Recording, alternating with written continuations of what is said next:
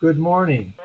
Welcome to the John Chappell Natural Philosophy Society Science Chat on Saturday morning at 10 at November 10th, 2018. Today our special guest will be Paul Schroeder, and he'll be talking about the nature of the electron. And before we turn the program over to him, for those of you who may be new coming to this presentation for the first time on the internet or wherever you might be seeing it, the Chappell Natural Philosophy Society was originally founded as the Natural Philosophy Alliance by John Chappell and some other people. And it was created because of the feeling that modern science was deviating from truth and getting too far afield from reality. And so in our organization, we present people that give alternative views of various scientific topics and theories, and this is to help us discover a better form of science than the truth that we get from the politically correct science of this day. And unfortunately, the scientific method has been changed in the last 150 years so that we first went to the existential scientific method and then to the postmodern scientific method. And both of these largely exclude the role of logic in science. And without logic, there cannot be any truth. And so we find that's a flaw. And so we're trying to present new methods, new approaches that help us get closer to truth. And so at this point, I would like to introduce Paul Schroeder, and he would give us some of his background, both education and work-wise. That would be helpful, and then also the kind of papers he has published and that sort of thing. Okay, Paul, we'd like to hear from you at this time. Okay, thank you, Bill. I assume everybody can hear me now because we've had some... I can hear you fine. I think everybody can hear you. Okay. Background, I guess I've been with the NPA, CNPS, about 10 years. Came in because I had developed personally a lot of theories about gravity, the speed of light, and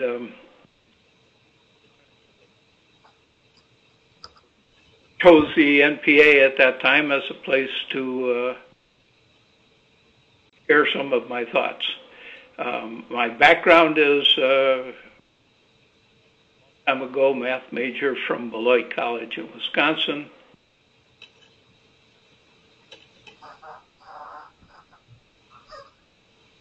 And anyway, I have a lot of papers that have been posted through NPA, various functions of gravity, and it gets so different. It's more of a philosophy, as many people will say, and it's very different from the standard models that physics uses, and it's not built around math, and it's not built around experiments. It's built around the reality of things in together with look at physics itself. Anyway, in this particular topic, extension on my thinking about radiation and EM radiation. Talked the last couple of weeks about radiation as I get interested in the flow of things, the motion of things, and try and make sense out of that. And in that I took radiation and realized that it comes everywhere in the universe from everywhere and fills out the universe. Light does that, and a lot of other frequencies of EM radiation also do that. So I have an overview I've presented so far of motions in the flowing throughout the universe, and I lead it at the fact that radiation is everywhere, including inside masses, and radiation creates push and creates gravity, and so that goes in a lot of directions. Done a number of times in the past, but I've done that as part of. So continuing to focus on radiation, this presentation is to take a look at one particular beam within all of this radiation. So that's what we're going to talk about today. Kind of starting on the slideshow that you see up there.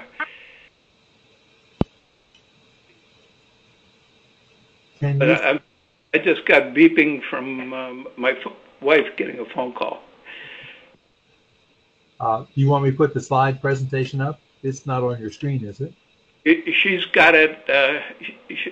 She'll take care of it. She knows she's not got to use her cell phone.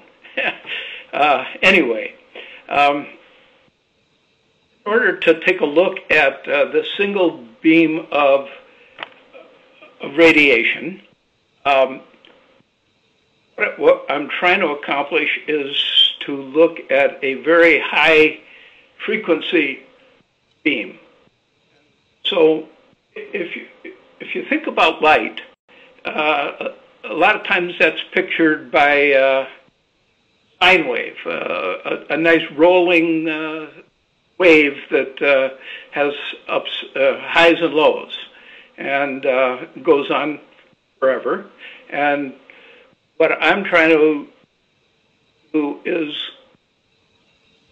get the beams, the high points, or the closer together. Clearly, the way you do that is to have a higher frequency beam, so maybe we're even talking about X-rays here.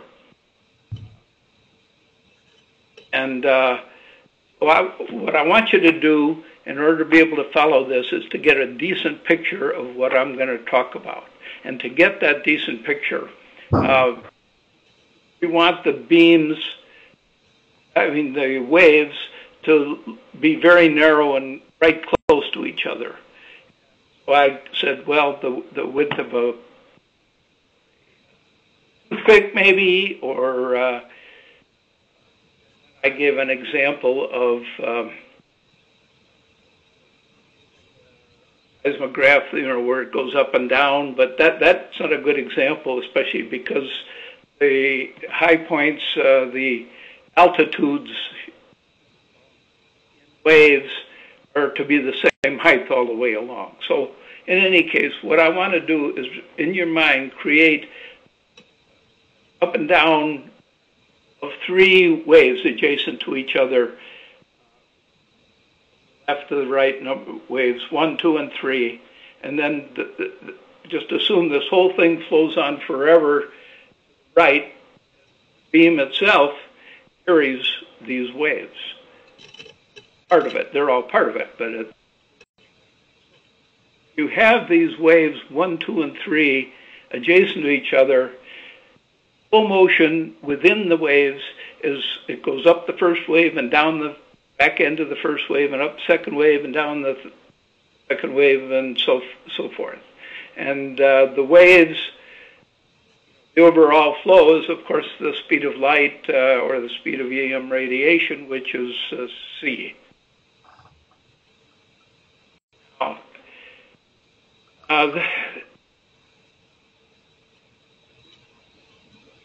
any case, extending these waves on, you can extend these waves on forever. They continue forever without change, unless there's some kind of interference with the waves. In empty space, it's just continue. But if you got interference, something different happens. So we're going to look at the interference here, and it's going to be gravity. It's occurs when beams come somewhat near mass or some matter. Gravity, beam comes past, gravity bends the beam itself, the whole set of waves. With Einstein's idea that mass does redirect light beams, and he did it coming toward us from some long distance. Proved it by stars not being in their place. In any case, we're accepting that beams are bent by gravity. The beam flow direction vary under the influence of masses, depending on the local amount of net gravity. So if you're close to the body itself, the bend will be more than if you're up higher in the atmosphere and so forth.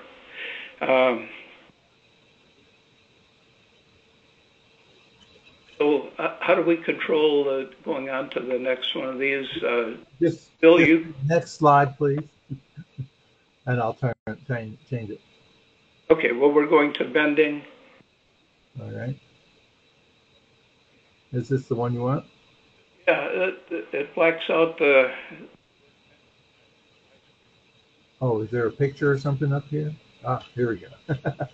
Let me put okay. this down at the bottom. Okay. There we go. Right. So this is the bending. Gravity bends light, and thus it bends any radiation beams. Just a little bit. Waves have altitudes, and altitude is obviously they're high relative to the main beam, so they're perpendicular to the beam, and so two waves next to each other have parallel altitude.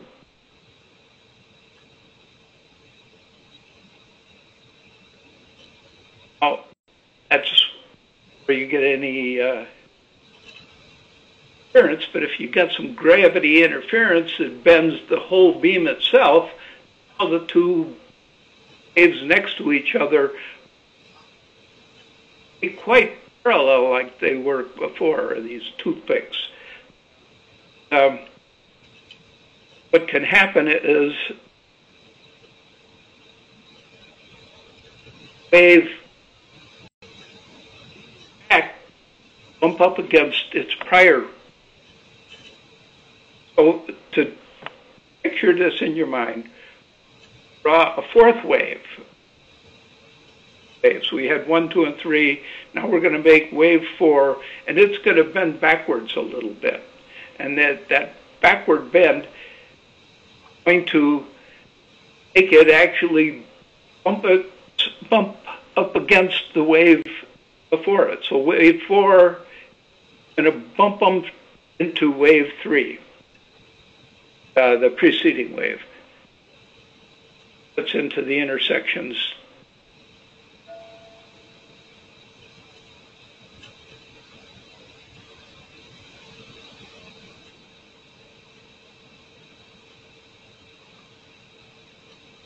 Paul, we're not hearing what you're saying. What's that? We didn't hear you say anything. I thought your mouth opened. So so now we've got a problem with the phone? No, it's working fine now. Now working fine. Maybe I looked the wrong direction because I have to look at the base of the telephone here, not use the receiver. Anyway, we went from bendings to intersections now, please. Okay. There you go. Okay. intersections. A wave bending back might, as I have just said, contact the preceding wave. And this contact, then, is the upward line creating wave 4, and the bumping up against the downward flow that finishes wave 3. So there's going to be this touching of flow going in two different directions. And this two oppositely directed flows, therefore, force spin. And it's really suggesting some amount of electrical existence here.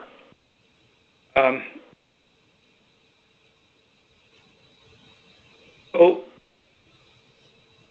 we can assume that more expensive bend, if we've had these two beams, two waves touching each other, if we bend that wave 4 even more than we did for this discussion so far, it will overlap the prior wave and goes beyond just contact.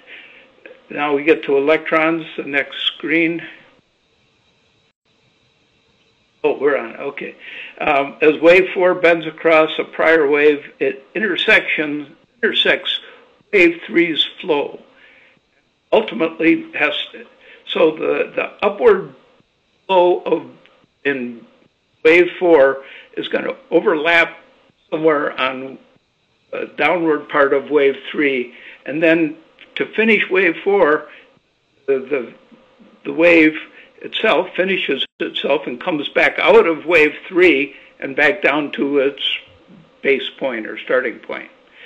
So you have intersections. We have two crossings here of waves, and in both cases, wave 4 flows in one direction when it's entering, and it flows oppositely when exiting beam 3. So both crossings are across the downward path in wave 3, and they're both the upward and the downward path in wave 4. So what you get is two different crossings that have opposite spins. And this physics designates as the two spin directions as 1/2 and -1/2 by these crossings. The number of electrons in matter and so forth, and the whole quantum theory is built around the fact that something like electrons is always numerically whole numbers. And in other words, electrons all have the same size or weight or whatever they measure them as, and so what you do for electrons is count how many you have here. And in this case, we have two crossings, so we have two electrons. And those electrons, the measure of electrons is either they exist or they don't exist. So we've got two as opposed to none. And it might have been one when they bumped up against each other. The next screen then is matter creation. Niels Bohr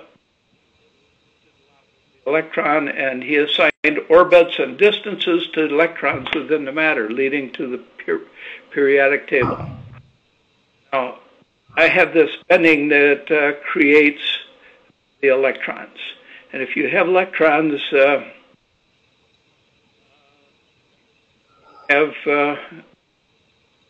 matter in some way or other, there's electrons, there's somehow got to be the rest of matter. That's standard physics. So electronic EM waves, the closer to the mass surface, the more the bending and the electron creation. In other words, we can have more bending if there's not a clear-cut limit to how much bending back we can get. The closer we are to the mass that causes the gravity, the more bending we might get. Anyway, Earth's atmosphere is constantly being recreated as by these electrons being created by the waves coming by and bending and creating electrons that may subsequently decay, or they may be brought down to the Earth by gravity, but they're being created in our atmosphere. And actually also being created, the closer to surface, the more dense the electrons that are being created. We go on now to more electrons. The Bohr electron orbit with nucleus, electrons orbit the nucleus with increasingly distant shells. Now, shells is one thing, and subshells is something else to Bohr system. Subshells are the basic added amount, and then shells can put together a couple of the experiences of these electron creations to give you a group that's all at the same distance from a nucleus. Shell 1 is the two electrons that we have just discovered. Those are shell 1, and that's the extent of shell 1 to Bohr. Now, if wave 4 angles back so it crosses into wave 2 along with wave 3, so it's going to bend into two different waves. Wave 4 flow then crosses up and down flows of wave 3 and the upflow of wave 2. So there's really become 6 crossings. Going across wave 3, then into wave 2 is 3 crossings, and then coming back out of all 3 of those is 3 more. So you have 6 crossings, and those 6 crosses, 3 of each of the kinds of spins. So subshells. The second subshell is labeled P, and it has 6 electrons. So therefore, we might say that we have just created subshell, second subshell. End this whole thing and go all the way from where 4 crosses 3 and 2 and 1 and into 1 and then back out, makes 2 crosses into and out of 3, 2 crosses into and out of 4, and 1 cross into 1, 3 and 2, and then 1 cross into 1, and then back out of all of those. That is 2, 4, 5, that's 10. I'm sorry, that's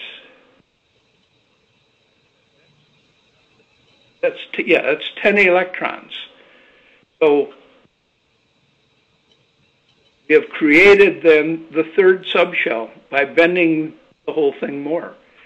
And so we start to understand that bending has a lot to do with matter, and the whole idea that that there's actually waves within matter that has been discussed in amount in recent years.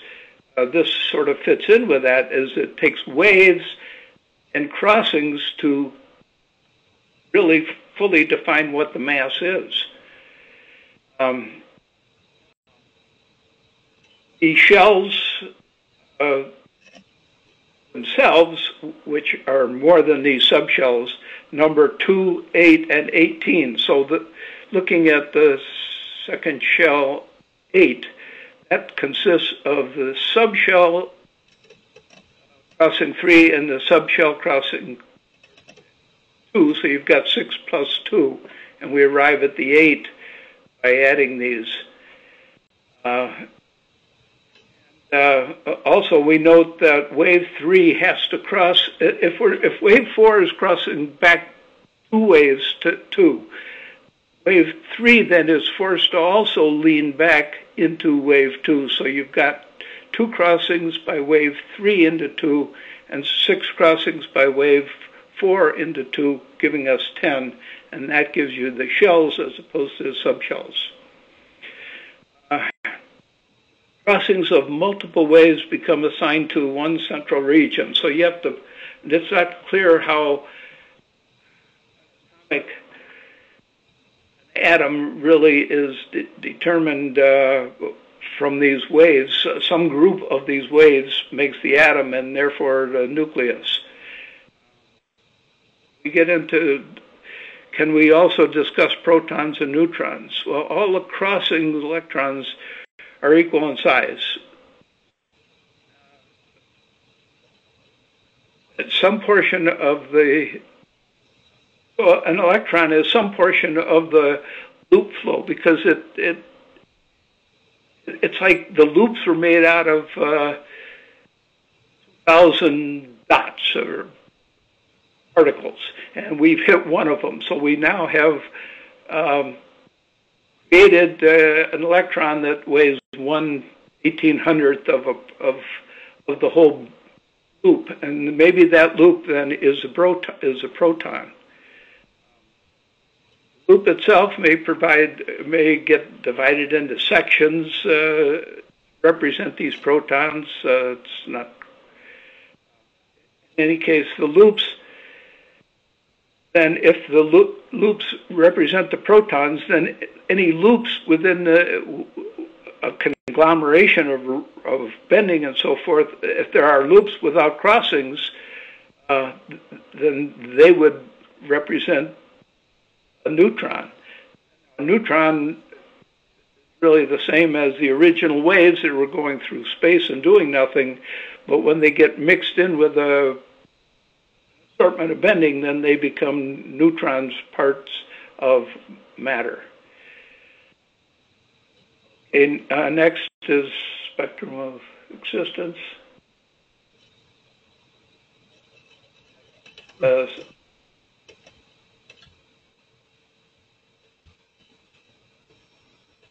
a second. Okay, well, it's hard to work together. Thing. Spectrum of existence. I have promoted the extension of the electromagnetic radiation spectrum in both directions, and I've had this for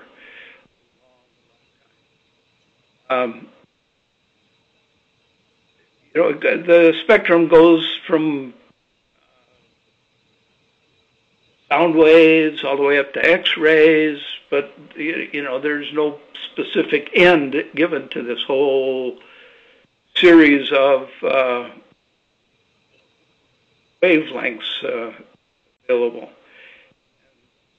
Obviously, the whole thing is based on simply a count of how many waves within each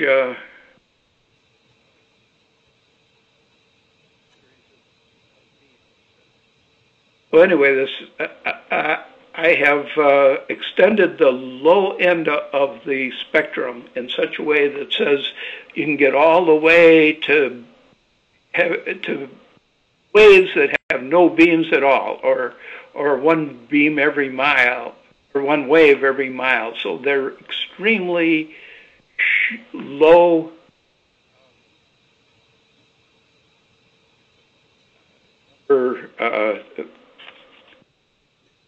frequency. They're extremely low frequency.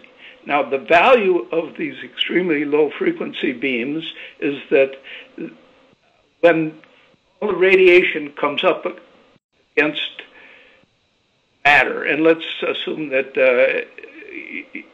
other waves flow toward Earth or toward the sun, when they get there, they're going to be stopped by the matter. And why are they stopped? Because their flow has waves, and these waves kind of hit sideways, and they no longer are the wave that they used to be.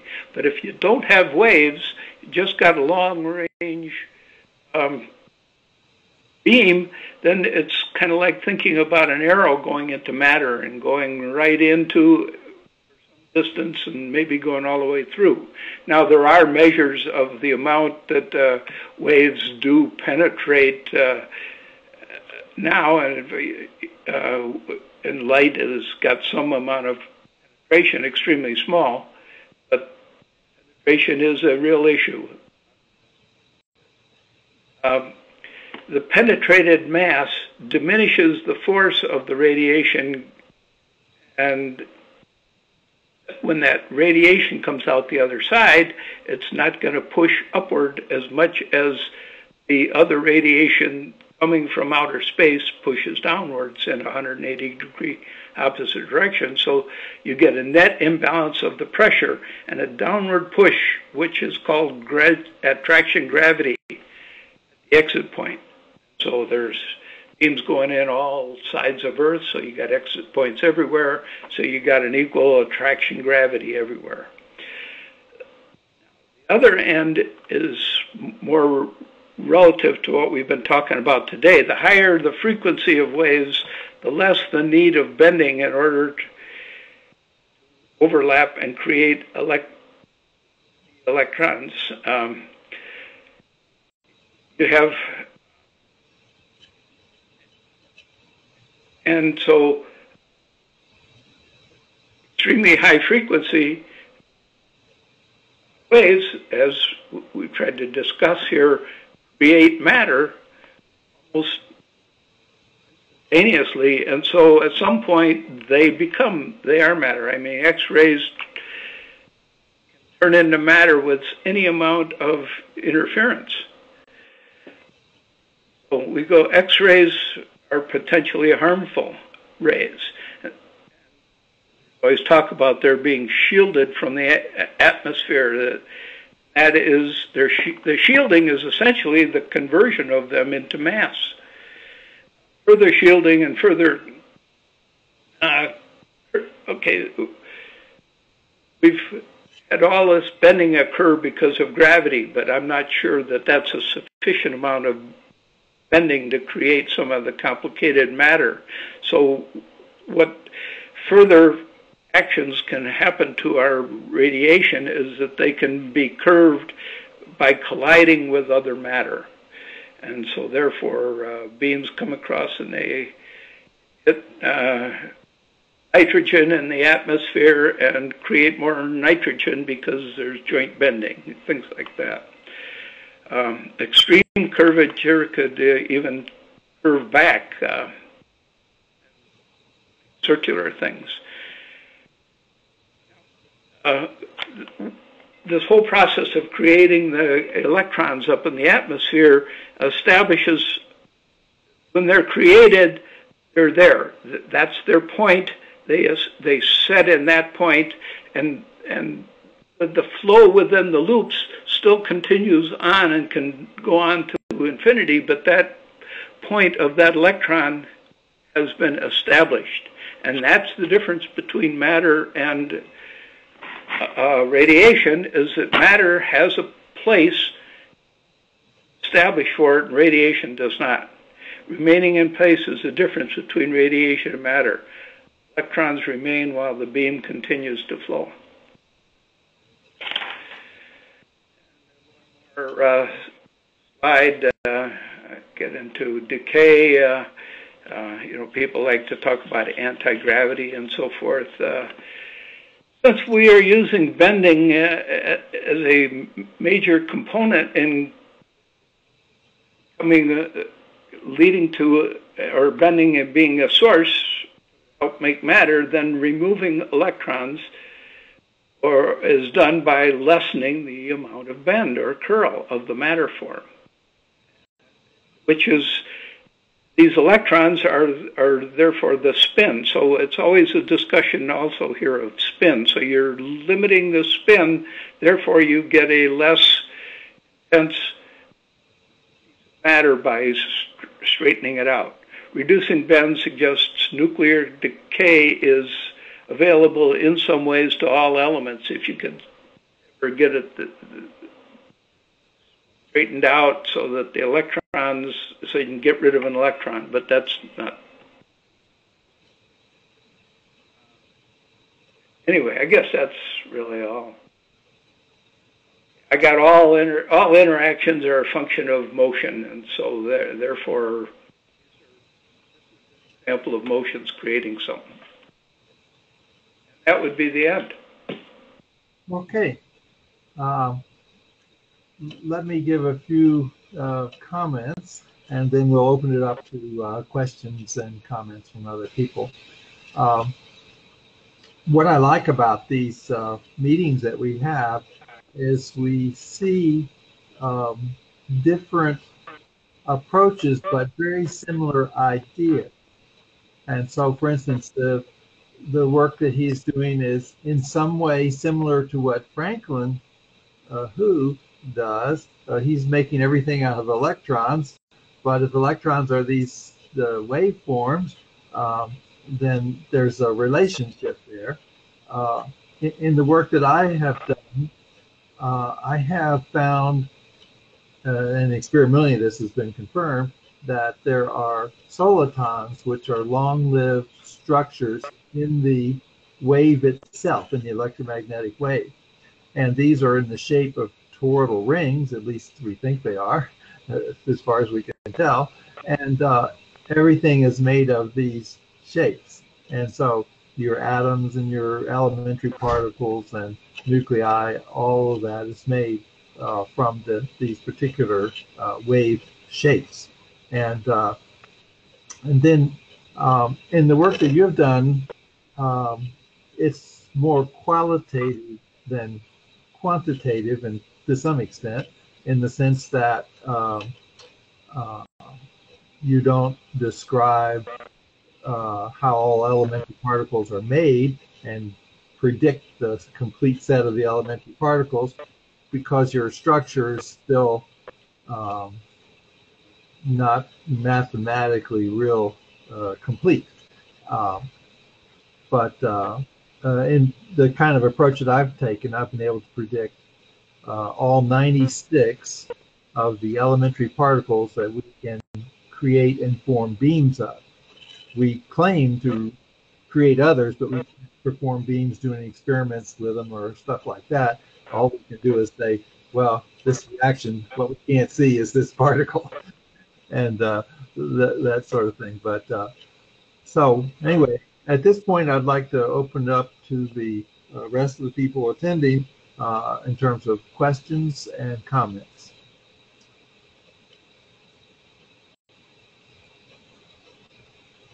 Would someone like to make a comment or ask a question?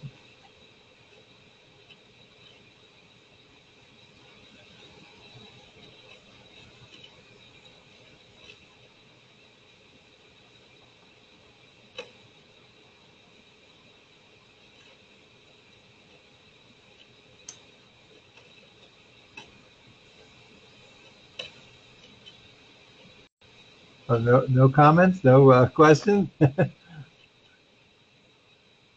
How about you, pal? Do you want to make a comment or share something?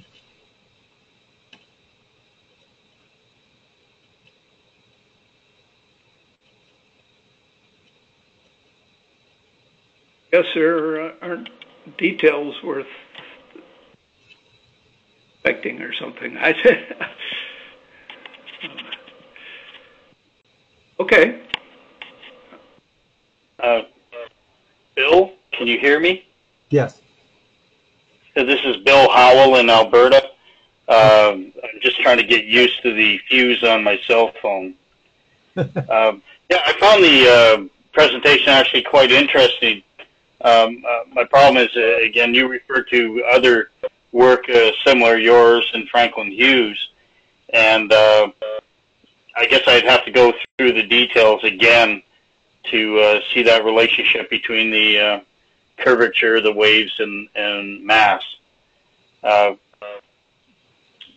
Could you just go over that quickly, like a paragraph or so, just saying how that occurs? You've got these waves, their interactions or crossings, and a momentum that's created, but I'm not a little bit confused about the directionality, and like you tend to think in terms of a linear or a line of motion, but it sounds a bit like you're talking about a scattering type of an effect in 3 dimensions, or what? Well, first of all, I would say that it might be a little helpful in the future if Paul had pictures or drawings of some of these things. But in the work that I have done with the concept of a soliton, which is a standing wave, and you can make those in any fluid, in air, in water, any type of fluid, you can make them, and you can see them if you use the right type of approach. And they look like a toroidal ring, but like a tornado, we can see the funnel, and we can say, "Oh, there's a ring in that funnel." You know, I mean, it's like a whole bunch of rings on top of each other, and you could say that the funnel is the tornado, but really it's not. The tornado is all the clouds and the structure and everything that is contributing to the tornado, and it goes for hundreds of miles. And but the part that you see, the funnel, is, you know, it's only a few feet, maybe 10, 20 feet across, and we often say that's the thing. But so anyway, in the case of the electron, in the work that I've done, the electron is composed of 3 of these toroidal rings, and they're all have a charge of what we would call the electron charge over 3, 1/3 of the electron charge, and so the sum of the 3 is equal to the total charge of the electron. And the mass of the electron, using we can derive the equation that energy equals mc². Well, the mass is the kinetic energy of the 3 solitons, which are waves, as they are bound together.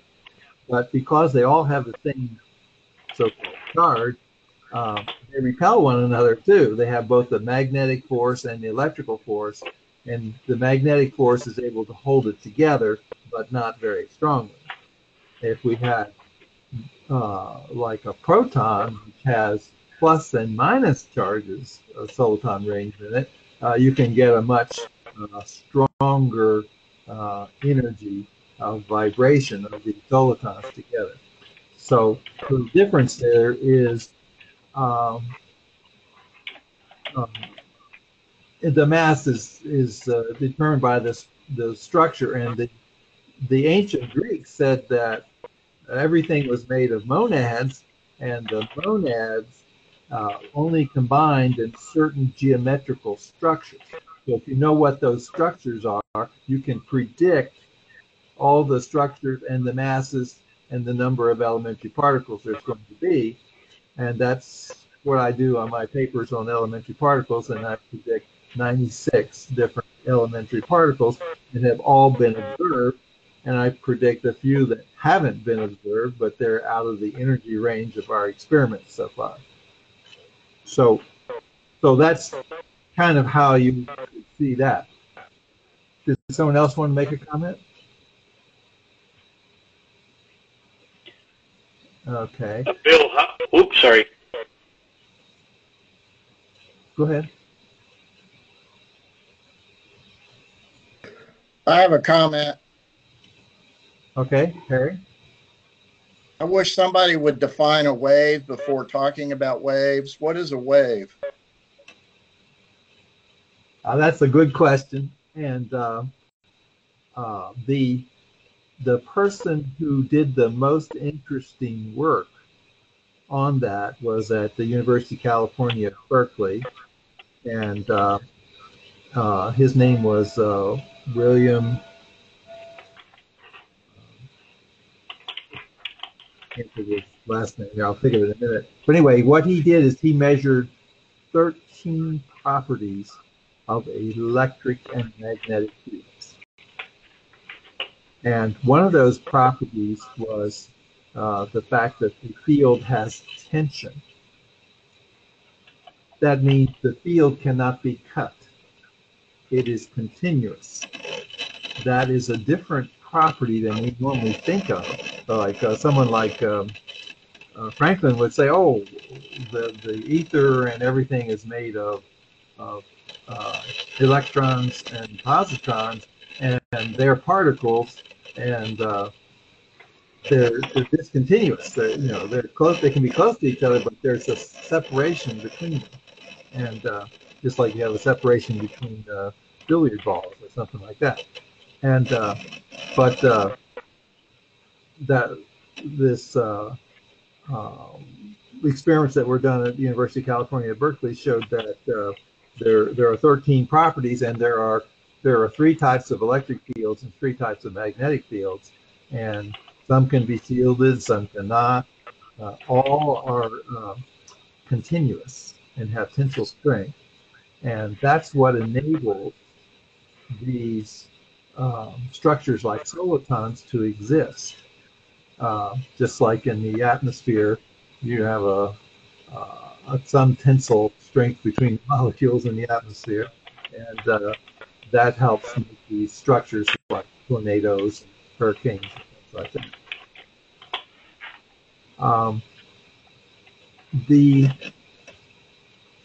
And if you look at the history of electricity and magnetism, and go back to the days of Maxwell,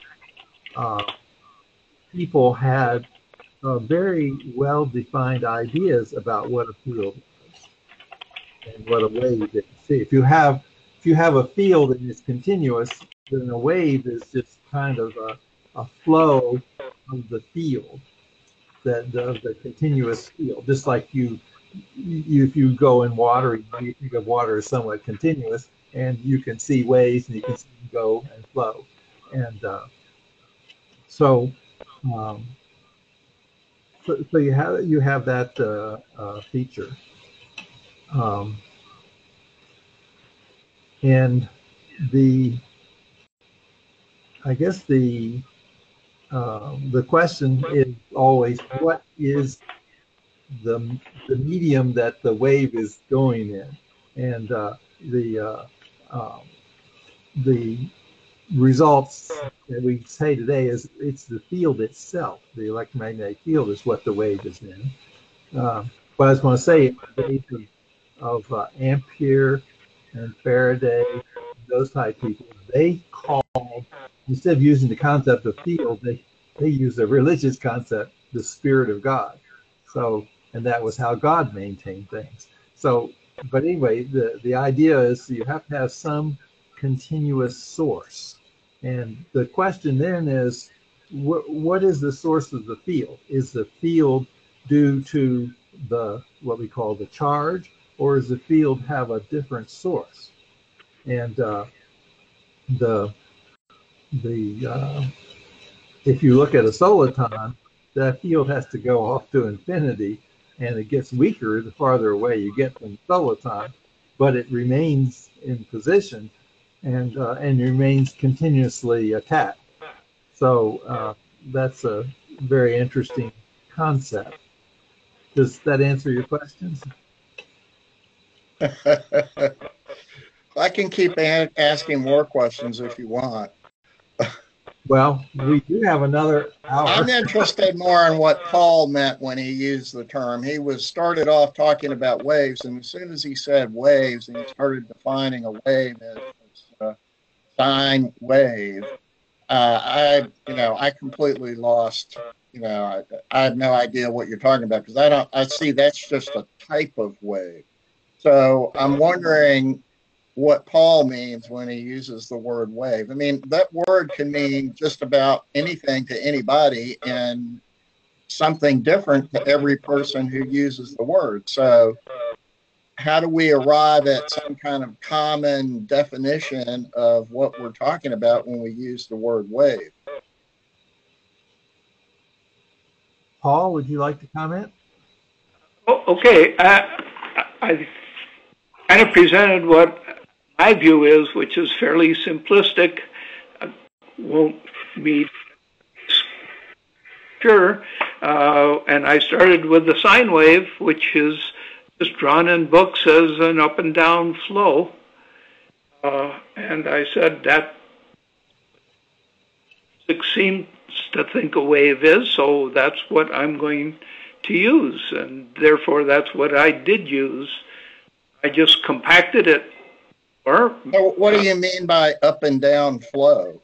What's flowing? Is it flowing up and down, or is it flowing right or left? Flowing from left to right. So the flow is lateral to the oscillations. So what is it that's oscillating? Is that part of the flow? Is a ebb and flow is the oscillation? The word flow doesn't mean much to me. You see what I'm driving at? Yes, I think so. The up and down, the flow up and down. Word, as soon as you said wave, that's the flow. The flow is the wave. So how can a wave be a flow? That's redundant. Okay, but there's a discussion of waves and there's a discussion of beams, and wave is a part of a beam.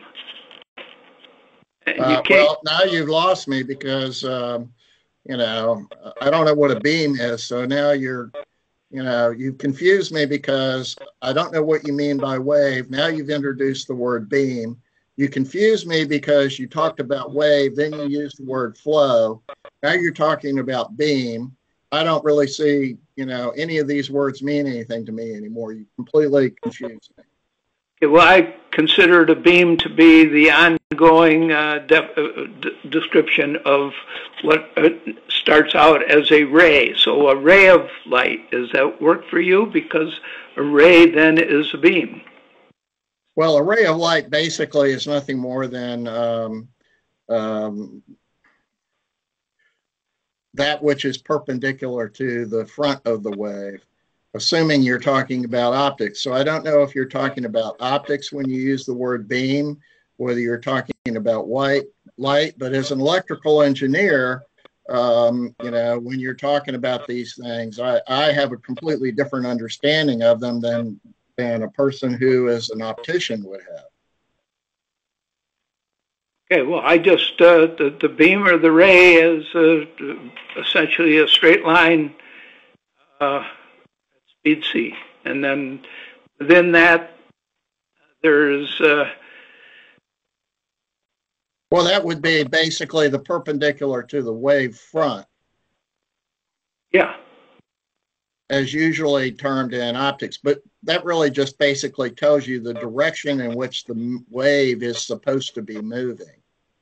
Yes, that's what my beam or my ray is.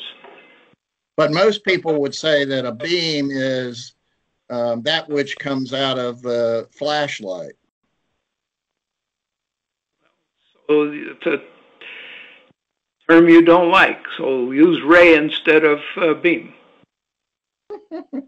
Well, okay, so we need to have some definitions that are understandable.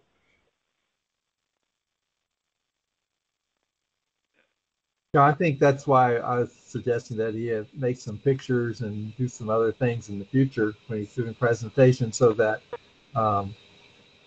people can see something that they can identify with. Well, this problem is real fundamental. I mean, basically, when a lot of these discussions that exist, I find myself wrapped up in these discussions in which people are talking about things and they use their own definitions of terms, and they think they're making themselves clear in what they're saying, and then they get upset when you ask them to define what they mean, because the word they're using means something different to me than what they are using the word to mean. And then so you wind up basically not being able to agree on anything because you're not using the same concepts and words. I think that problem exists throughout all of physics. Its definitions are unclear all over the place. Well, I'm not going to argue that. It should be. They think they made it pretty clear. I don't. I agree that it's not necessarily. As soon as, to me, Bill, the big issue that you're talking about, it seems to me, is what is an electron? Okay. The problem, in my view, is that you have the dichotomy between the continuous and the discrete, which, basically is an old problem that goes back thousands of years. Okay. So, you're talking about matter, which has this property of being discrete. We think matter is discrete, okay, in the sense that atoms are made up of discrete particles, and then you can say that atoms are discrete particles themselves, and then they make up other things, okay, and at some point the things that are produced by these discrete particles become objects that have the property of being continuous. And most people don't seem to be able to basically address how that happens. And then you have the problem of if you're talking about a wave, everybody immediately assumes that if you're talking about a wave, you're talking about a medium for the wave. And is that medium continuous or is it discrete?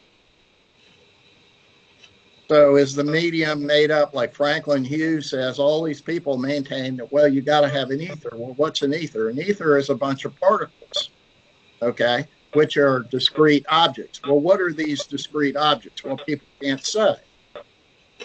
So now you have a medium that you can't really define whether it's continuous or discrete, but most people talk about it as an ether, which makes it discrete because it's made up of particles. Now you're trying to make up particles out of something that is already composed of particles, okay? So that doesn't really, to me, the whole problem is just fraught with so many difficulties because we're not really talking about anything that people can understand in the words we're using.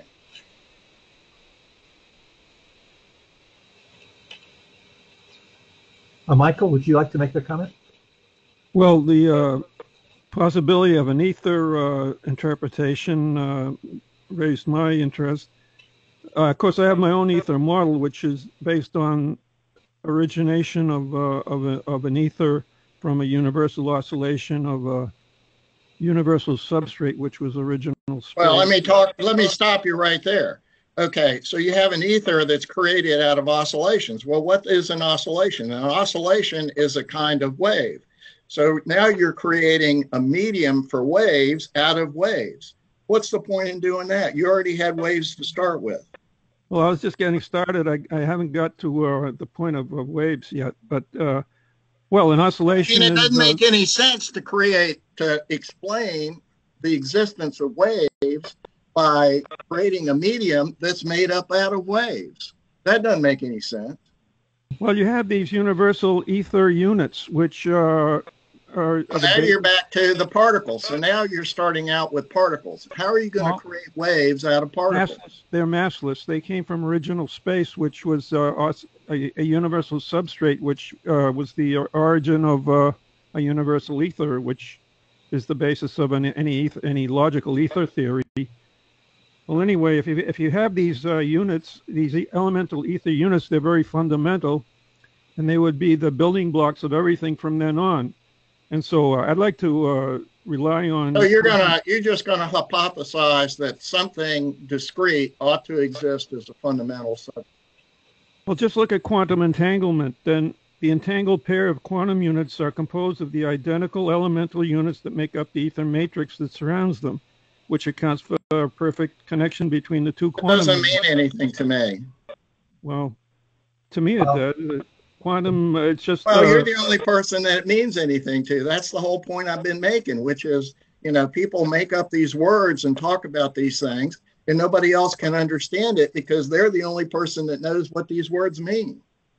Well, anyway, in this model, if you have a beam, that would be like a distant star coming to our Earth solar system, and photonic. What do you mean by beam? What's a beam? The beam is the whole course of the light of the photonic, basically etheric.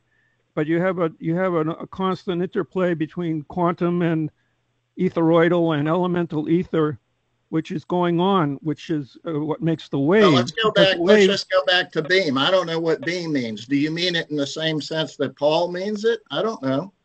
Well, a beam is just the whole thing coming from the distant star to our star, and it's basically similar to quantum entanglement because you have similar vibratory pattern to the etheric vibrations, and there can be a resonance even across vast distance of space.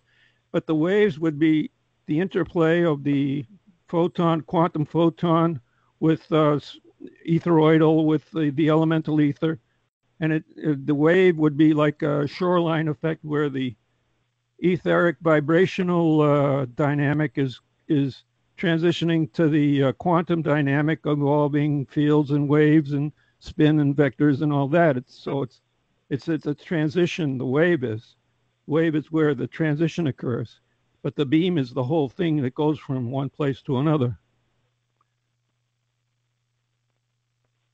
Okay. Any different types of comments that people would like to make?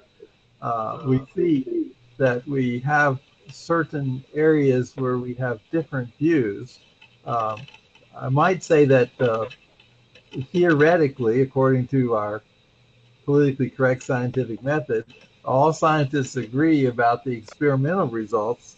What they don't agree is the theory that explains the experimental results. But well, I'm not really sure that based on my experience, people don't agree about what the experimental results are. But I would assume that in science, that consensus is imposed. Is that what you mean?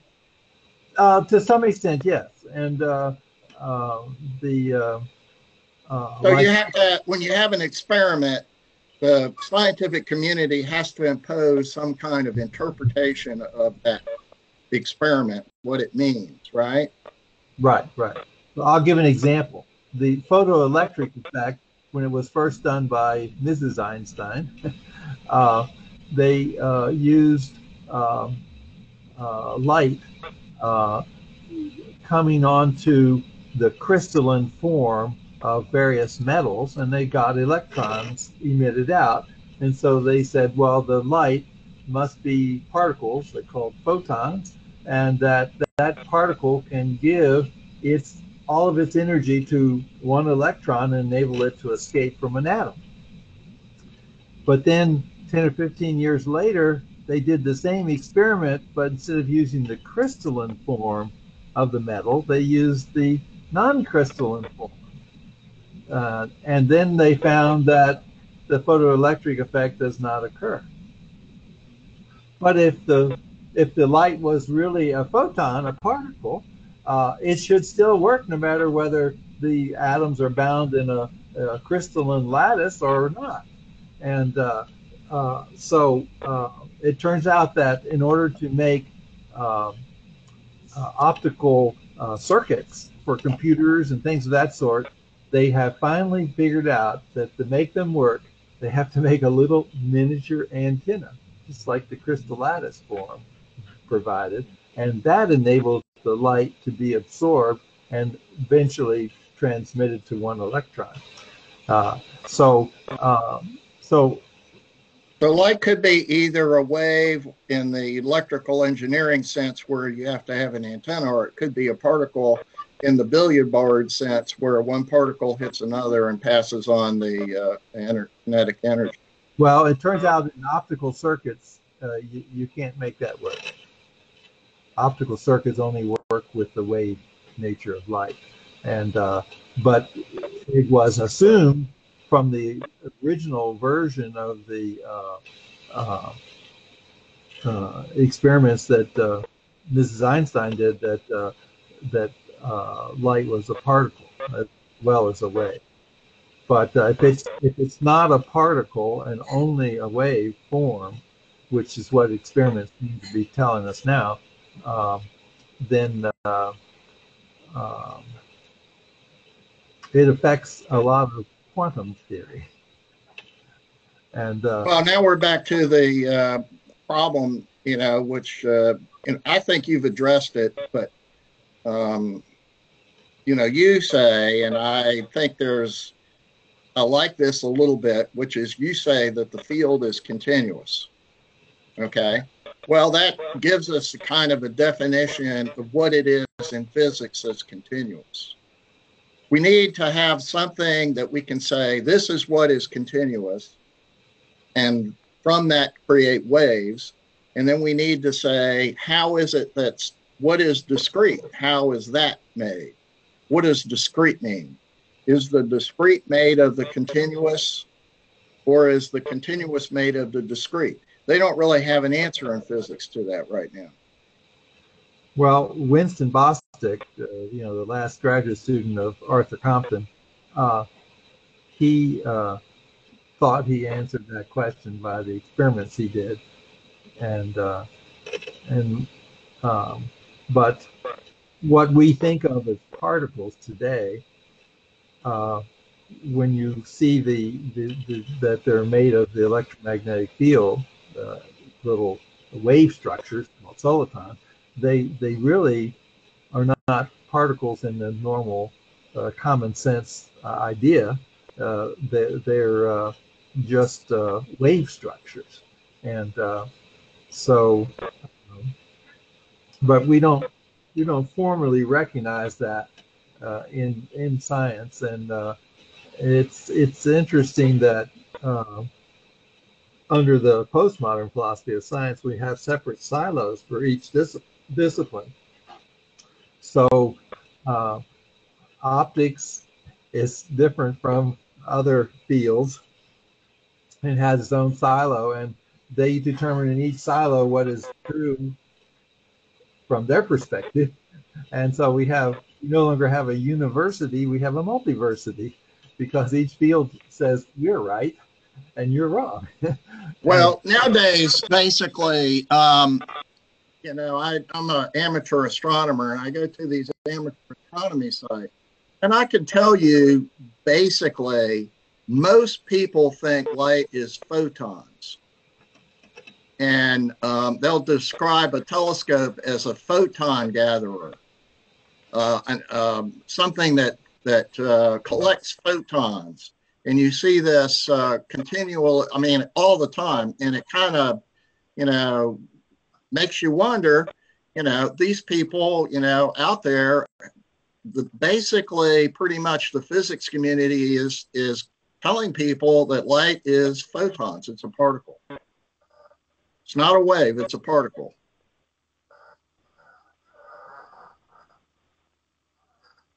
Okay, any other type comments or suggestions that people would like to talk about? Well, are you disagreeing with that, Bill? No, I'm just trying to let all the different perspectives be shown. Well, the point is that everybody's got a different opinion, and so when a person who understands the wave nature of how optics works, how a lens works, if you use the wave model for how a lens works, they can't, the people who use a particle model for how light works can't understand what they're talking about. Yeah. And one comment I would make, which is a little bit different from all these other comments, but the international standards in science is in the process of being changed, and it is being changed in such a manner that the theories like quantum mechanics agree with it, and other theories don't. And so it's making it very hard to continue classical science and things of this sort because of those changes. Let's see, I see Bill. Well, they're probably changing it so that light is a photon. Yeah, they're changing it so light is a photon, and the standards are all based on that. And so the old standards that we had that were physical things that we could look at and hold and that kind of thing, they're disappearing. And And it looks like we're going backwards in science to some extent. Well, they don't know the answer to the wave particle duality. There's no answer to that. They don't have a resolution, so they just arbitrarily choose one or the other. Yeah, that's what they're doing. Let's see. Bill Howell, make a comment? Yes, Paul, your concept, again, in terms of some of the complex behavior of it, reminded me of a recent paper that came out, and I haven't read the actual paper in detail, but that was by two guys, Santange and Kunz, dealing with astronomical scale plasmas, whereby they're trying to explain the strength of magnetic fields in astronomy, and can't seem to bridge the gap between why are these so powerful compared to what we would expect. And their concept is that in collisionless plasmas in space, there are two types of instability, which I don't understand well. I've looked at descriptions of them, but I've never worked with them. A mirror instability and a fire hose plasma instability that give rise to turbulence is probably not the right word, but sort of a kind of turbulence that really pumps up the strength of the magnetic fields. And the funny thing is that the gap between apparent observed and calculated magnetic fields was a factor of almost 1 trillion, which is kind of a big gap. But they're suggesting that with these instabilities in plasmas, they may actually be able to explain a good part of that. And this interacting or crossing waves of Paul kind of brought that to mind. And I guess this is maybe quite distinct from what Paul was saying, but in another way, what Paul you've said, he reminded me of sometimes there seem to be these big misunderstandings or gaps, and then you'll have categorical statements, for example, that planetary motions cannot influence sort of a tidal system on the sun, and therefore can't explain sunspots, even though the data kind of correlate very well with it, or somewhat well with it. So here we have a situation whereby, finally, after maybe trouncing on people, scientists for decades, there may be an actual explanation for the scale of influences in collisionless plasmas in space that actually fits a bit with the what's observed.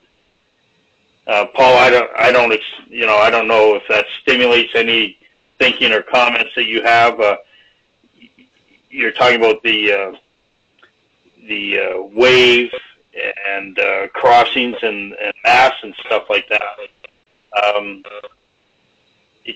But anyways, it kind of reminds me of the turbulence type thing, that you get enough of the interactions and effects that you might even have some supplemental effects in your model. I don't want to put you on the spot, Paul, but you just reminded me of that. Yeah, I'm not sure it sounds like there's a question, but I'm not sure what it is. Yeah.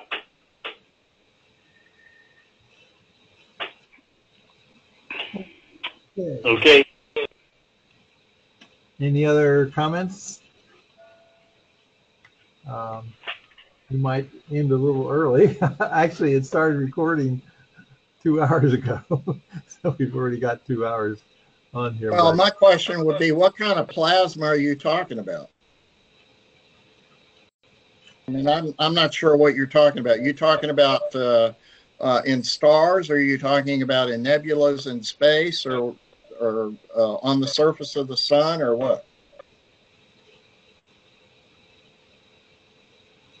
This is for Bill Howell.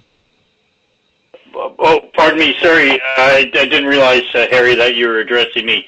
What kind of plasmas was I talking about? Or galactic plasmas? Scale? Well, you said there's a gap of a trillion between, and I'm wondering, are we talking about in the sun? Are we talking about sunspots? No, this is I should have been more clear about this. It's not specific to galactic or intergalactic scale fields and stuff like that. Or I think it's mostly on the galactic scale that the comments were referring to it. But it could also apply even to Earth scale geomagnetic plasmas. But I think the key word in their analysis is that if you had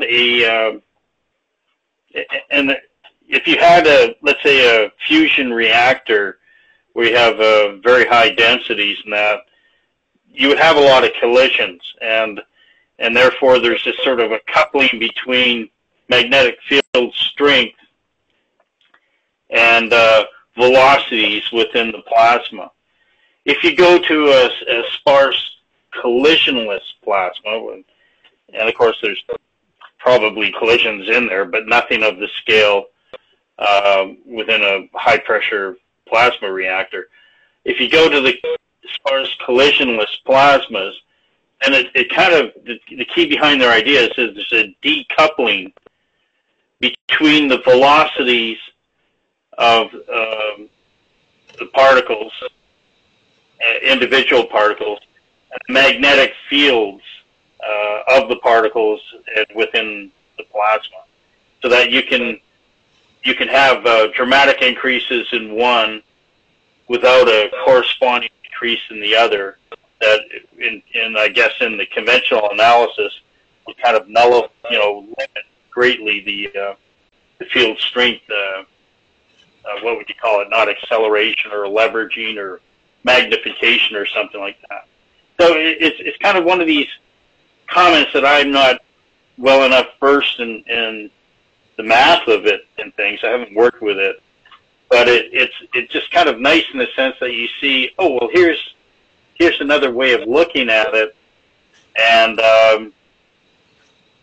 then all of a sudden something that was like a factor of a trillion, quite a gap. So you could expect that people in the past would say, there's no way that you're going to get this according to some magnetic or electric theory about the structure of galaxies or superclusters of galaxies and that. But now, all of a sudden, what seemed to be an impossibly ridiculous idea, and that has been spurned and scientists attacked in the past, wait a minute, we might be able to make sense out of that. And I'm not saying that the results are definitive, but it's just the paper, so there's probably a lot of different opinions about that. But it kind of reminds me a bit like this issue of, can planetary motions affect sort of tidal waves on the sun? And the classical answer to that is no, absolutely not. I've seen people get shot at so hard.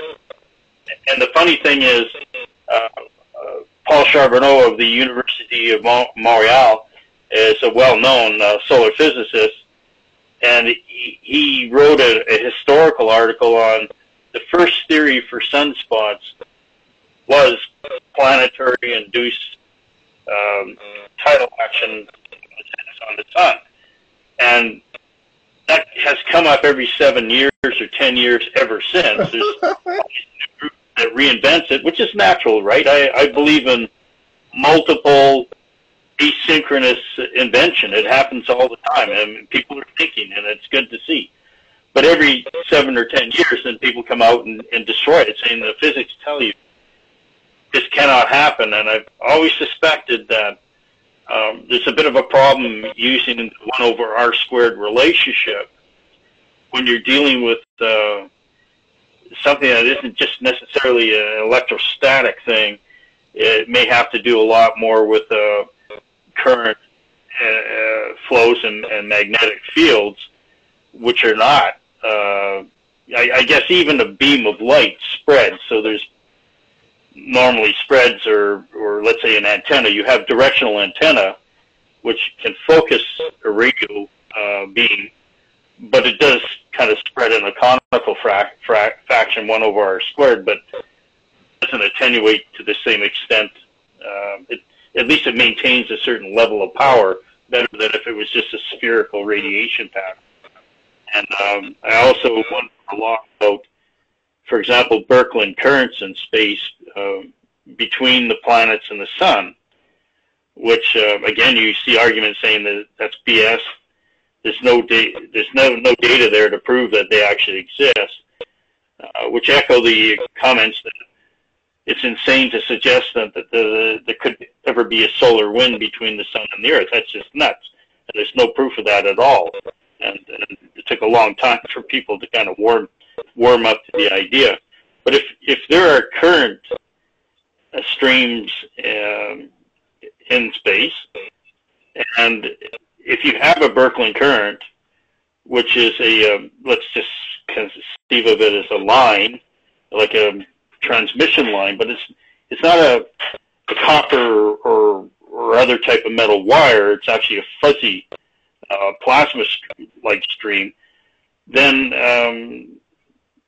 does that 1/r² relationship really apply that well?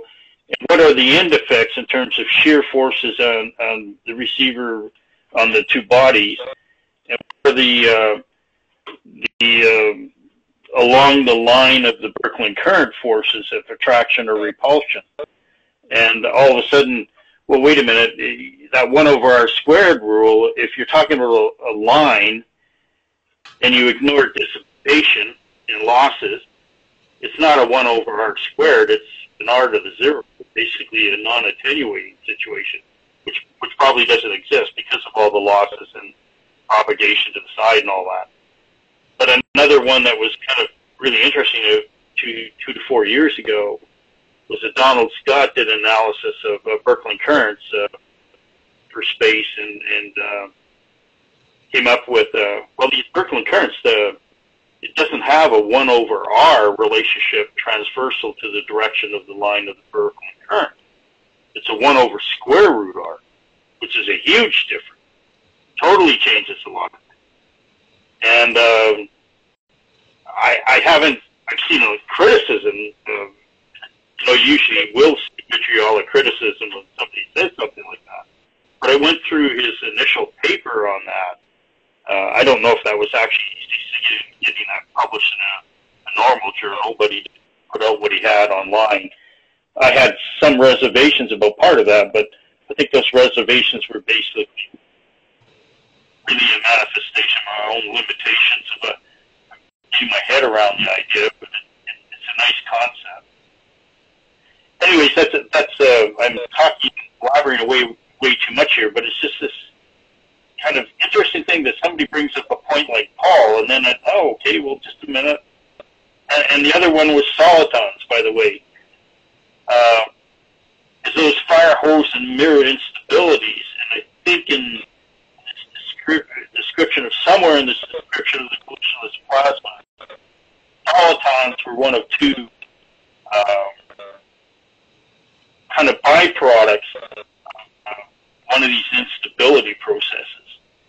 And Bill Lucas, you've been talking about solitons for a very long time, and have repeatedly commented that this is tends to be a very stable structure, dynamic structure, I guess is the way you say it. And it's not just in your concepts of electrons or protons. It's also if you have if you blow a smoke ring, I guess you would say, and I think you had a lot of other examples of that, and I forget what they were of solitons. But then you keep seeing some of these ideas coming up, and that's kind of what Paul was kind of stimulating in me when I was listening to his talk a bit. Like Paul, you weren't exactly getting into those things directly, but it kind of brings up those issues to me. And Bill, then going back to Harry Richter's, where do we define discrete and continuous? And I guess I'm in an engineering sense, I'm kind of used to like a dimensional analysis perspective on it, that you tend to get transitions from different phases or regimes of the system all the time. But the soliton has resonant frequencies, and you get into the quantum levels for the electrons based on that. We also got into fractional quantum levels, which was just fascinating. When I looked at that, I first saw that in Maryland at some point in time. I just thought that's just nuts. I mean, it's a really fun idea, and it kind of makes more sense you look at it. It's not to throw one idea out or just focus on another idea. I love multiple conflicting hypotheses, but it's still very hard for me. Gary brings this out, right? It's still hard for me to not get trapped into saying, well, the electron is the soliton, and you're not really talking about subparticles when you're talking about the waves. But it's hard for me to shift away from a particle type thinking. I'm kind of thinking of little components of electrons circulating around rather than waves. And this just isn't resolved for me. And by the way, the other source I'd heard of for fractional quantum levels is really highly, what would you call it, ostracized and hated scientist who's been attacked for his entire career, and it's a guy, Randall Mills, with his theory of fractional quantum levels and hydrinos, hydrogen atoms at different fractional levels of the free electron. And so that was I did take a close look at a review, a kind of an overview book of his work. I haven't actually got his main treatise on his concepts, but I haven't actually gone through that. I don't have the time to do that now. So, Mill's concept is not a soliton. His concept is a spherical hollow shell, again with this issue of resonances at different levels and with varying distributions of the waves or circulation in that shell to explain the quantum levels. Now, I suspect that your work did relate to some earlier work, but is earlier than what Mills did, probably in, I can't remember, let's say 1980s, early 90s or something like that. But this is kind of a struggle for me. Is again, you said it's nice to have pictures and that, but I think it's also nice. It would be nice for me one of these days to have the time to go a bit more into the math and what are the definitions here. There's this confusion over. You have a soliton. There are standing waves at different frequencies that explain very well the fractional levels and integer levels of quanta for the external, they're not free electrons, they're external to the nucleus electrons. And I don't know, do you have any comments on that? Paul or Bill? Or Harry? I can make a few comments. First of all, I'm a guy who did my PhD working in theoretical physics, and I performed experiments at the Space Radiation Effects Laboratory where we made beams of various particles and scattered them off of other particles. And one of the things that we did is we scattered electrons off of protons. And when we did that, we were able to see that the proton consisted of 3 internal structures. And those internal structures are now called quarks. But we also were able to measure the charge of those internal structures. And we found that they were 2/3 E and 1/3 E, where E is the charge of the electron. And so then the question came up, well, if the fundamental charge in protons is a fraction, 1/3 or 2/3 of E, then maybe that's the basic building block of all structure, all elementary particles. In terms of charge, it's not the total charge E, and the electron would consist of 3 subsystems, just like the proton does, but they would be simpler subsystems. And so if you look at it from that perspective, and you say, well, if I believe in E equals mc squared, can I predict the mass of all the observed elementary particles that have mass and some that don't? And the answer to that is yes, you can. And the standard model of elementary particles takes between 19 and 29 adjustable constants representing unknown physics in order to do that. But if you use the soliton approach, you can predict them all with no adjustable constants. And so that's a very big point to make. And but when you start looking more closely at the data of a soliton, and we think of a charge as something like a billiard ball. It has a surface. It has a finite extent, but the soliton picture doesn't give that to you.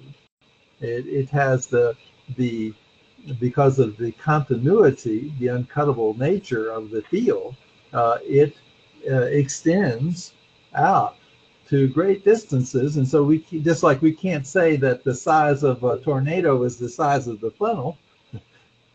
We have to say, well, it's the size of the big storm that's producing it, and that is affected by the bigger movements of air on the surface of the Earth. And you could say, well, the whole Earth is really contributing to that.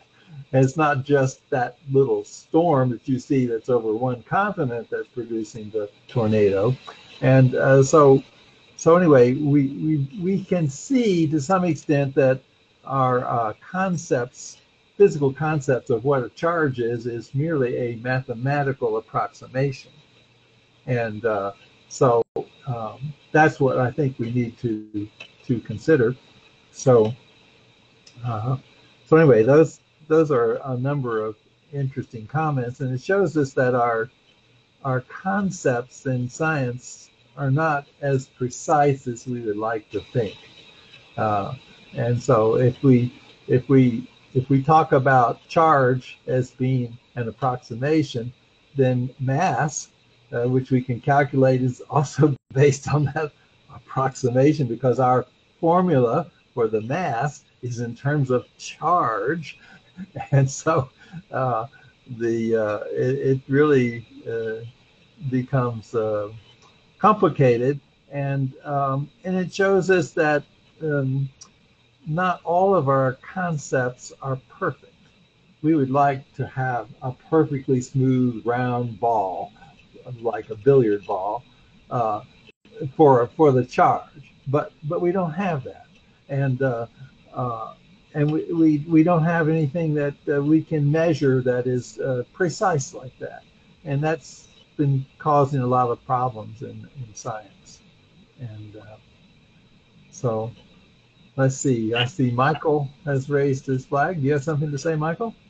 Well, this is my ether theory, so it gets kind of esoteric and unempirical, but the idea that a proton could be composed of an electronic content goes along with the idea of creation of that there was a preceding ether world and that an electron projection was projected into the ether, which the ether being the electron being the speediest unit, and then through entrainment and linkages form larger units, protons and neutrons, and then the speedy electrons described curvational arcs around the nuclear units. So it does kind of correlate in a way. Of course, charge is something that correlates with the quantum atomic world that we live in now. But the idea is that there was an earlier ether macrocosm which was magnetically unstable, so they had to create a quantum atomic world for magnetic stability. And that's how they did it, by projecting the electron first into the ether, and then everything sort of fell together like that. Yeah. Well, I find it interesting that the first philosopher, according to the Greeks, the proto-philosopher, whose name they would spell Moshe, M-O-S-H-E, we would call it Moses, the Hebrew lawgiver. But anyway, he promoted the idea that all matter was made of a monad and an anti-monad, which is kind of correlating to a soliton and anti-soliton, and that's what we're getting back to after thousands of years. But at the very beginning, the Greeks thought that was a very good description of how things were put together, and they said, like Plato said on the door of his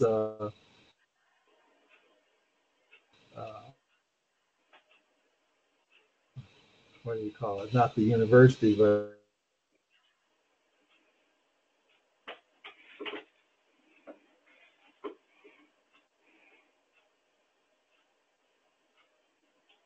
the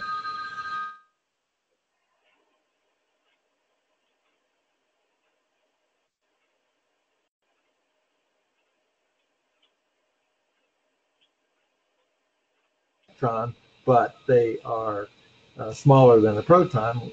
We call them quarks, but we see their fractional charges, and so it tells us that those are made of something smaller than an electron, and so we don't know how many of the smaller things are there, and but if you can make a consistent theory that shows that, for instance, the electromagnetic force has chiral symmetry.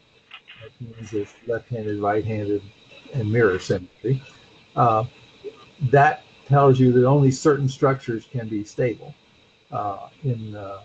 if you're going to put them together in terms of monads and or soliton. And so you project what that is, and then you see if you can make a correspondence between that and the current set of elementary particles that we observed experimentally, and it turns out you can, and then you can predict the way they'll come apart or decay and what the components will be. And if you conserve solitons and all that sort of thing, you find an energy, you find that you can describe or predict all the decay modes for each of the elementary particles. And that's a significant success, I think, to give. Of course, we may still find more elementary particles, but it's interesting that the Higgs boson is not predicted by this method. All the data that we have been able to measure with accelerators is predicted related to elementary particles. So, but we have a lot of theories, and the theories require different things for confirmation, and so we invent things to make that work. Just like in the case of general relativity, it didn't explain the gravitational field of the Earth as you get, of our solar system as you get out near the edge. nor did it explain the gravitational field in spiral galaxies as you get out to the edge, the outer spiral arms. And so we invented dark matter and dark energy to supplement the theory because it wasn't working.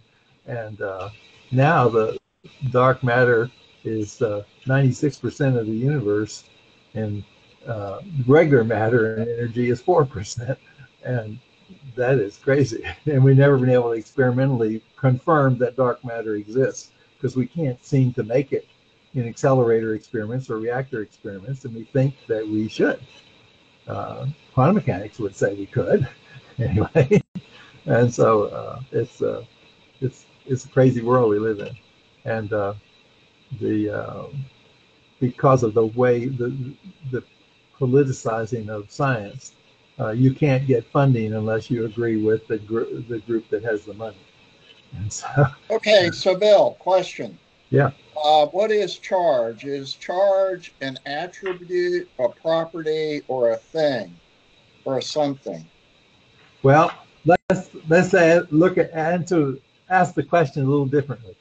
I'm just trying to answer the question to sort of. Yeah, okay. Well, anyway, the way is it an attribute or what? The only way we even know that there is something we call charge is through field measurements. Correct. And so now, if we have a structure in the field, that's going to measure the same as if we had a ball that was a charge, that had physical something called charge. And so we can't really make that distinction as well as we would like. And but I think that the fact that we can construct a logical theory that can predict things that other concepts of charge could not predict makes one concept better than another. And well, the current way physics is doing it is that they say that the charge creates the field. Right. But it could also be that the field really creates the charge. So, there's no answer to this dilemma. Oh, well, there is. And that is charge flows between galaxies. Not charge, but the current flows between galaxies. And we can see it. We can measure it.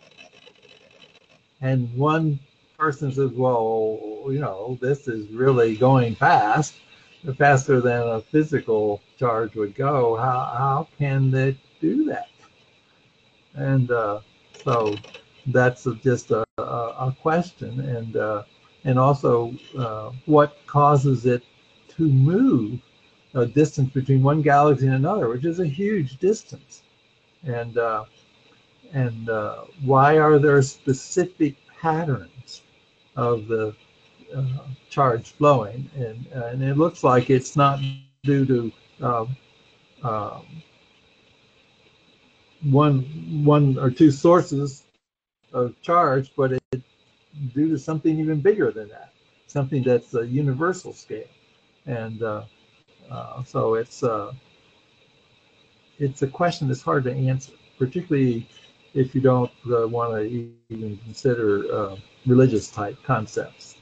And being a religious person, I do consider those concepts, but this is not the right venue for that, I don't think. Yeah. But it seems to me that charge is just a kind of a word or a concept that is used to attribute to something that is said to be a cause of it. So charge is said to be the cause of the field, but is it actually a something or a thing, or is it just an attribute of the field, whatever that is? I think the charge is just an approximate way to describe a field structure, like a soliton. And so when we think of like the electron, and we start thinking in terms of a charge, well, the electron's got a mass.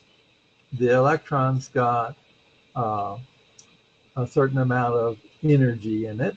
It's got a magnetic moment. It's got a field coming out, and it's got spin. All of those can be measured. And so the structure becomes complicated of what a charge is. And then when you see that the fields are continuous, because we measure both the three types of electric fields and the three types of magnetic field are continuous, then we measure the strength, the tensile strength of the field, and we say, oh, this is stronger than gravity. It explains why we don't really talk about action at a distance. We're just talking about action conveyed through these fields, which have tensile strength, and that's how the forces are conveyed.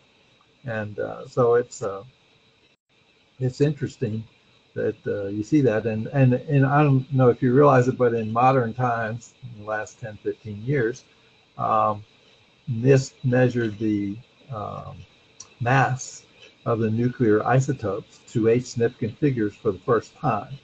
And when our theories of strong interaction and weak interaction were invented, they were only measuring it to 4 significant figures. And now we're measuring it to 8 significant figures.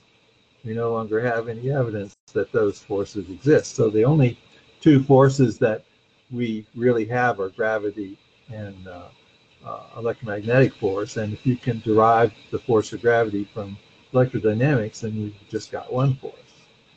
And so that's the kind of stuff that's going on. And people don't like to address some of these issues because it invalidates so many theories that people have received Nobel Prizes for and all that kind of stuff. So it's not a popular thing to talk about.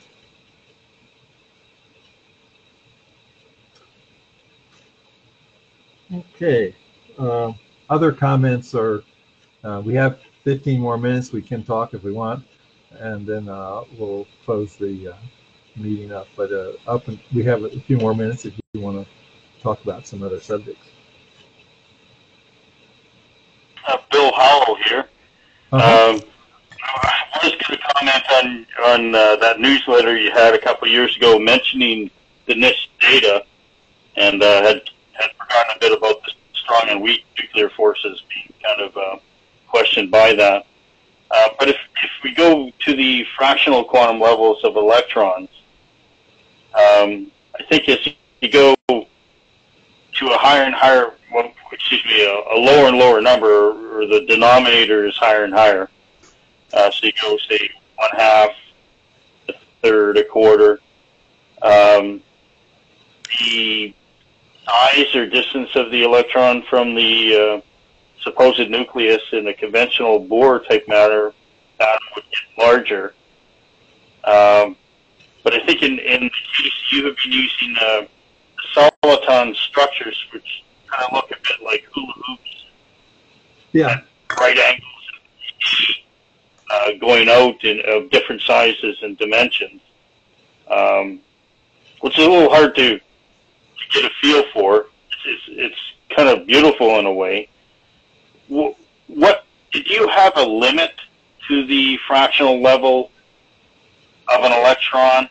In Randall Mills' case, he said it pretty well looks like it would stop at 1 divided by 137, at which point in his model you would have attaining the speed of light, and that would be the end of the concept, and you would end up with just one step more, you would end up with a free electron and a proton from a hydrogen atom.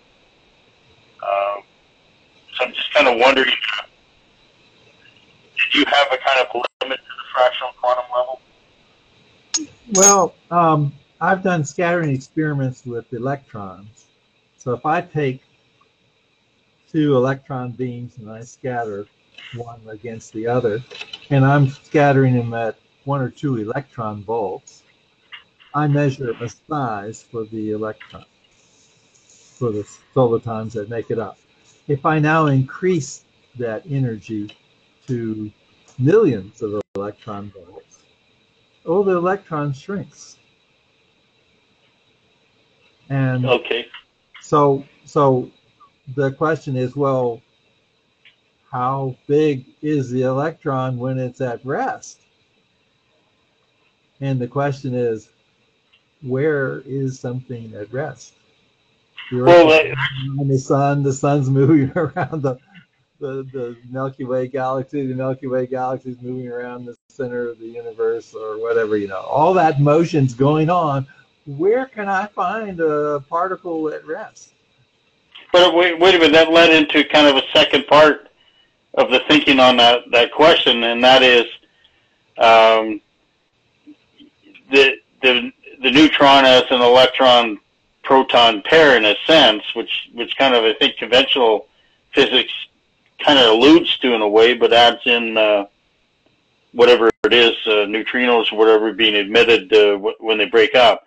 But what is the nuclear state of an electron? Is that kind of like the electron at rest?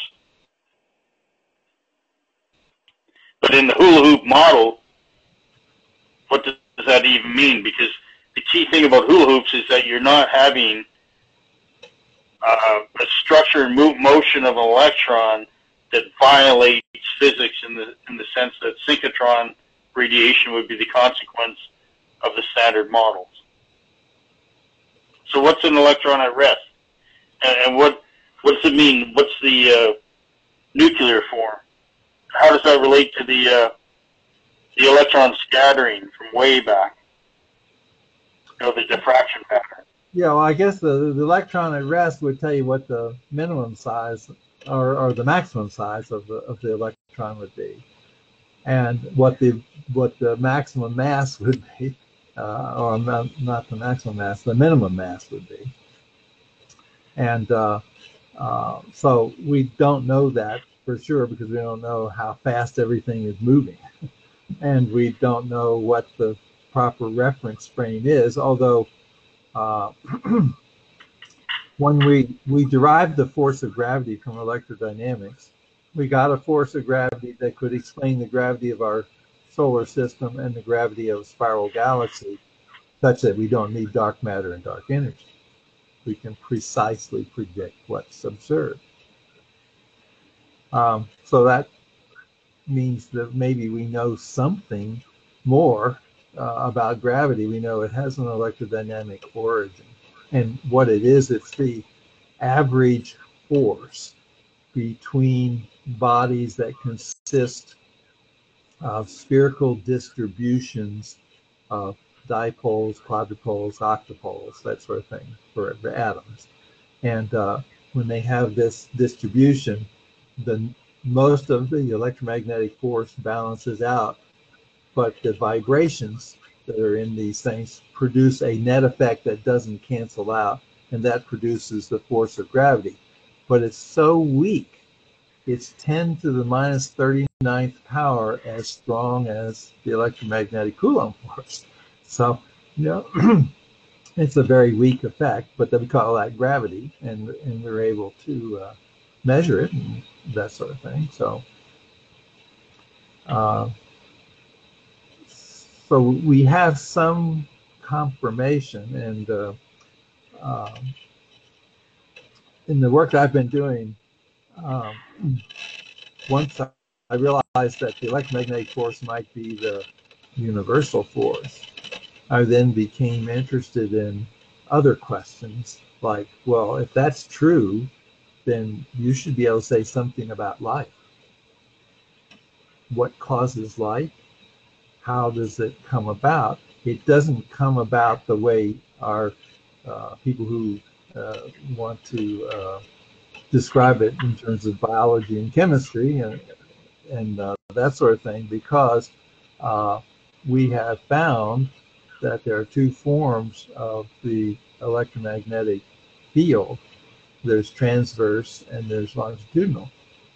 And the longitudinal one we see everything that that we can identify as being alive is giving off longitudinal radiation, and things that are dead don't give off longitudinal radiation. And so we see that, and we there's just so many things that seem to questions that seem to be able to be answered, which we didn't know before. And the evolutionary experiments that were done in the early atmosphere of the Earth, presumably, that would produce various molecules that would be the precursors for organic molecules. When we measure life energy there, they don't have any. And so we don't know how to put life energy into something that doesn't have life energy. And of course, the old rule in biology is that life comes from life. And so, well, where's the first life come from? Don't know. And so we can't. Can I make a quick comment on that? It's kind of another puzzle. So sometimes you see this huge gap between observations and available explanations, with those collisionless plasmas and magnetic fields in space. Right. But another one is kind of a strange incompletion of a thought that a scientist must be thinking about, but doesn't actually explicitly state. In this case, it's Gerald Pollack, and he didn't like the term easy water. Forget what he called it, but it was the hexagonal sheets of sort of the fourth phase of water, a gel-like phase. But he had this thing where he was doing electric batteries of water only. And the electrochemical potential was coming from the difference between the gel-like phase at the glass surface of a body, or I think Nafion membrane sometimes, or something, and the bulk water in the interior.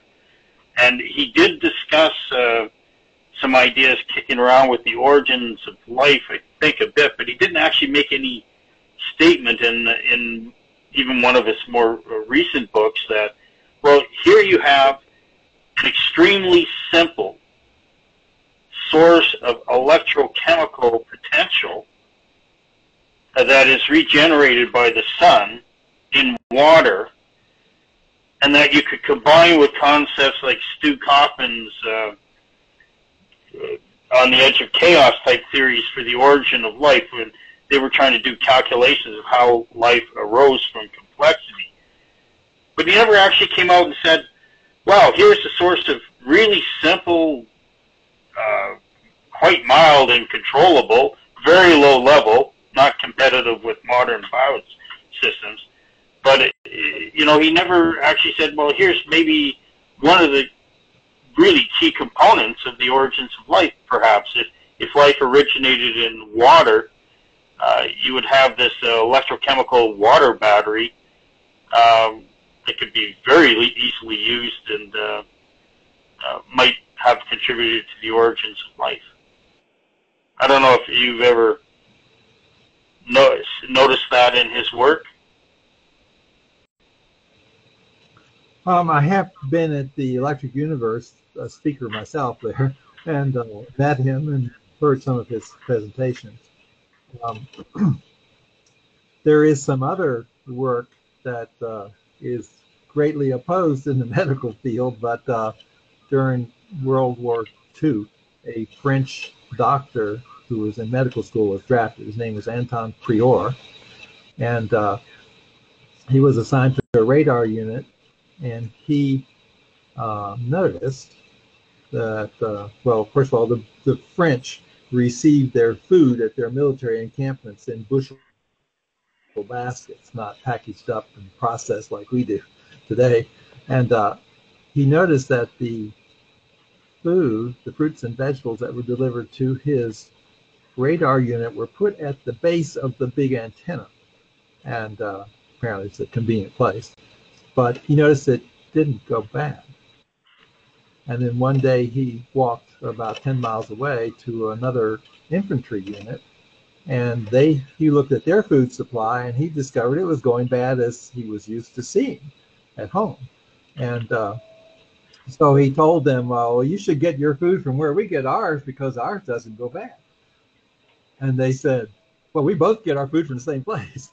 And then he realized, oh, there's something going on around that radar antenna, I think, that's causing the food not to go bad. So he went back and asked his commanding officer if he could move the food away for a while to see if it would decay like it did at other places.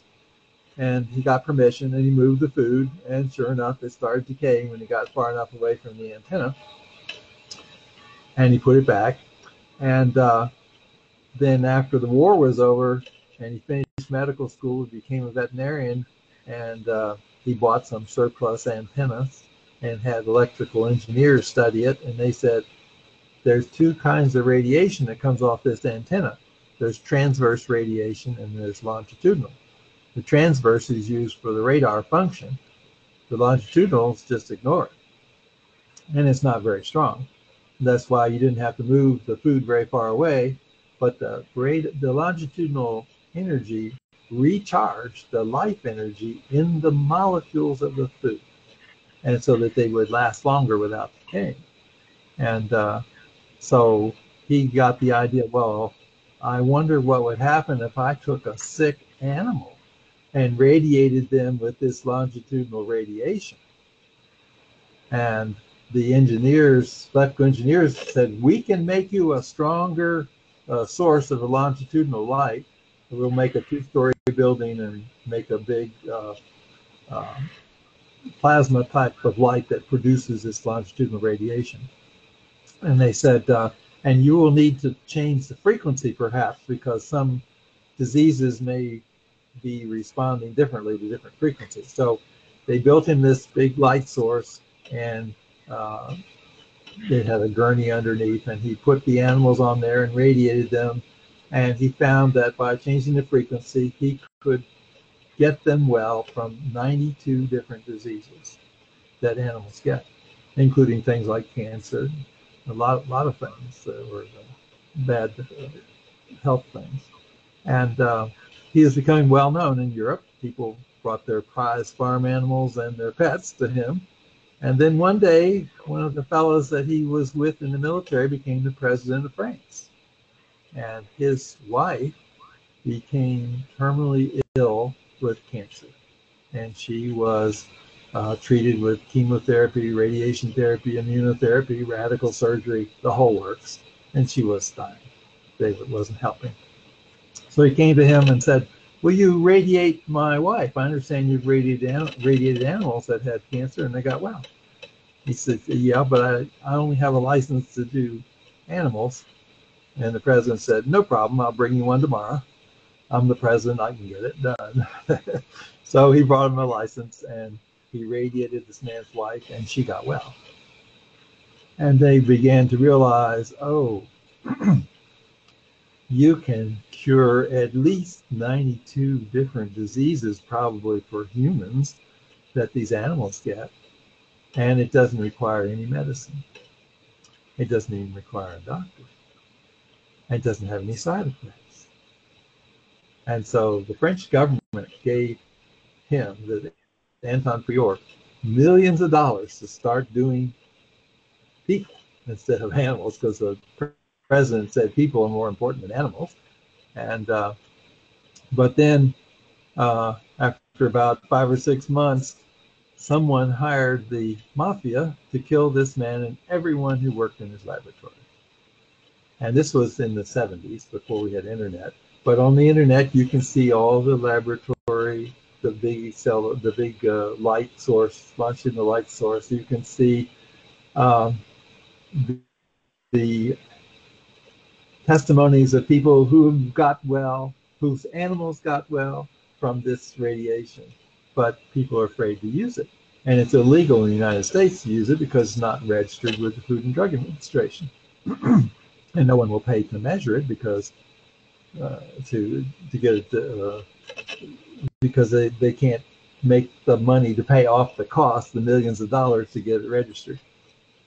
So But that data is out there, and some people have done it. And the Chinese are currently making a handheld laser that has a crystal beyond where the laser beam is created, and it converts that from transverse radiation to longitudinal. And they claim they are going to eliminate the entire medical profession, except for, setting bones when you're in an accident or something like that. And that was featured in the movie Star Trek, and they called it the tricorder. So we've known about that for a long time. It's just that we don't want to admit that we know a little bit about the source of life. But we can make a longitudinal light, but if you put the light on something that is dead, nothing happens. It doesn't become alive. If you put it on something that is alive but dying, it can recover. But it has to be alive to start with. But there's a piece of data missing here that I'm waiting for. I'm watching to see if you turn up 20 years of age one of these days. I'm getting older, so I'm kind of hoping somebody's going to come up with the elixir of youth. It can keep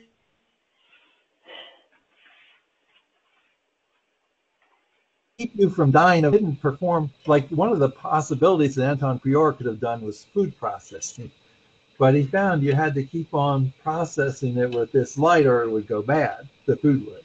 So it's not like you process it and then you freeze it and it lasts for thousands of years, or something like that. The life energy decays even if it's frozen, and you can measure the decay with this. There's an experimental life energy meter that measures longitudinal radiation. That's for sale on the internet. Just Google experimental life energy meter and you can see it. And so, yeah, it's in the short term it can keep you living longer.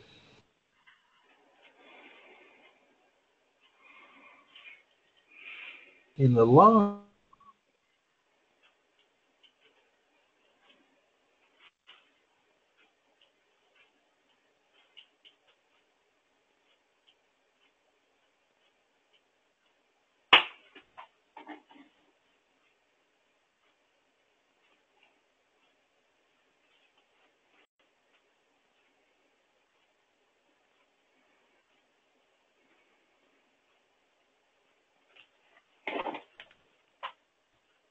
Well, the question of life, as soon as someone dies, way inside the cells, the mitochondria, the microorganelles become autolyzed by the intracellular enzymes. And so when you're dead, you're dead. I mean, there's no way to return it if you've really been, it doesn't take long at all for those very, very tiny intracellular organelles to decay and become unsustainable. As far as the origin of life, I think magnetic monopoles is something to look at. There was a researcher, or maybe still alive, Dr. William Callahan, who's done a lot of work on magnetic monopoles. Those are dynamically one-way systems, which are not easy to produce in a quantum setting, but maybe in an earlier etheric world, maybe you could have had energies that had magnetic monopoles produced that could have started reproducible systems in that kind of an ether energy setting, maybe.